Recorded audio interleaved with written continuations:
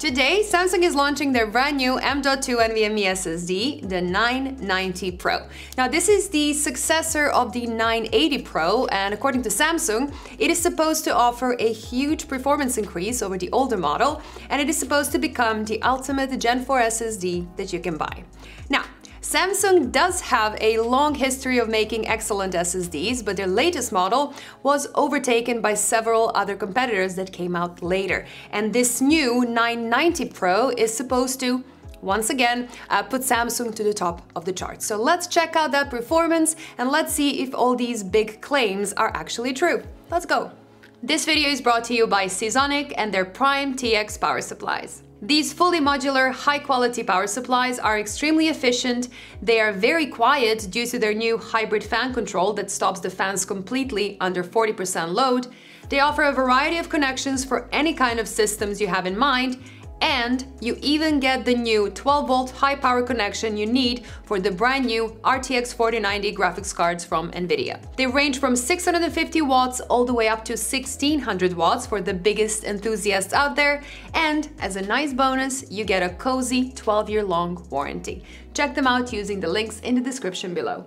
The 990 Pro will launch with two capacities available, 1TB and 2TB, but a 4TB version will be coming out next year.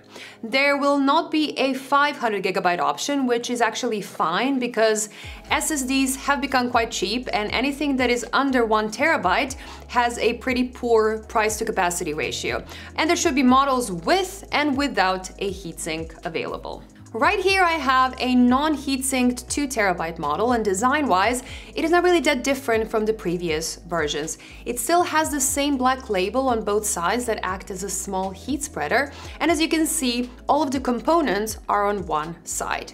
If you plan to go for this one, I strongly suggest you put it under some kind of a heatsink because it does get pretty hot, but I'll talk about thermals a bit later. If you go for a 990 Pro with a heatsink, on the other hand, keep in mind that the heatsink is pre-installed and officially it is not removable because there is a chance of damaging the drive if you try to remove it, which would then also void your warranty. So if you plan on using a heatsink from your motherboard, for example, you need to make sure to get the SSD without a heatsink right away. Looking at the specs, it has everything that we expect a high-end drive should have. So it's a Gen 4x4 NVMe SSD, it has DRAM cache, it uses SLC caching, there's a 5-year-long warranty, and Samsung continues to have extensive support for hardware encryption, which is a nice bonus. In terms of technical specs, they're always a bit vague because they're actually one of the few manufacturers that make all the parts themselves, so the controller and the memory are Samsung designed and built. But let's look at that performance. As always, I'll start with the PCMark 10 quick benchmark, and for those of you that don't know it yet, this is a collection of tests that replicate all the little things we do with our PCs every single day. So those are the things like working with documents, opening photos, and even loading games. And this is also a very useful benchmark for anyone that is looking for a secondary drive or an extra SSD for their systems for those simple little tasks. And looking at the scores, Samsung was quite right about the performance increase. It left every other SSD I've tested behind by a huge margin, including the WD SN850 and the Kingston KC3000, and it is so far ahead of the 980 Pro, it feels like a completely different class of a product. But let's take a look at the more intense full PCMark 10 suite test that replicates a more serious and more constant use of your system. And this is a great benchmark for anyone that is looking for a new main drive or perhaps to run some applications that are actually very heavy on the SSD. The 990 Pro takes a first spot here as well, with everything else comfortably behind it. The SN850X isn't too far off, standing about 9% behind it, which is still an impressive performance, but compared to the 980 Pro, the 990 Pro is about 50% faster, which again is in line with what Samsung claimed. If we look at latency, that does have a big impact in almost every relevant benchmark. The 990 Pro does extremely well. It was easily beating the SN770, which has a big latency benefit due to its host memory buffer feature on a very fast test bench. Now, the consistency test isn't that relevant for a lot of you because it simulates an extreme multi-hour workload that most users don't really do. But for a high-end drive especially, it is good to see how it holds up when really stressed.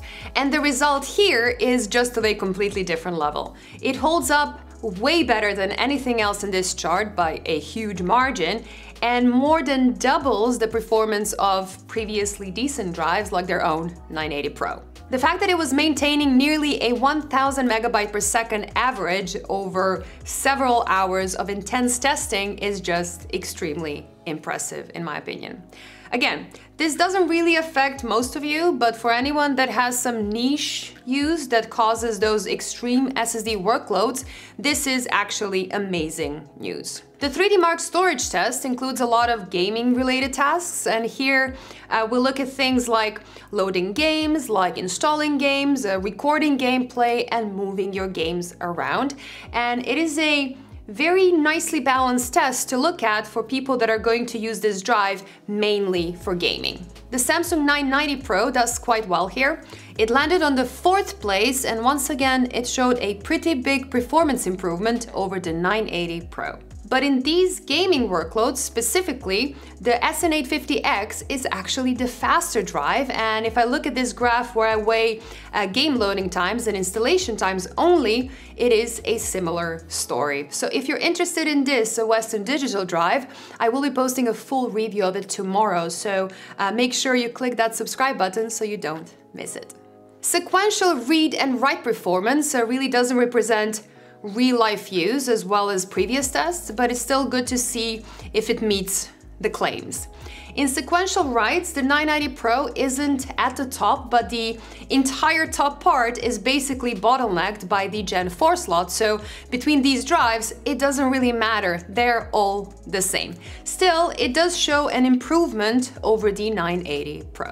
In sequential reads, it is a similar story. All the top drives, including the 990 Pro, are limited by the Gen 4 connection, but again, a small improvement over the 980 is still present. So it is definitely a very fast drive, but let's see how hot does it get. Now, Samsung's own specs say that a drive should ideally operate between 0 and 70 degrees, but without a heatsink or a fan, this SSD can definitely get much hotter than that when stressed.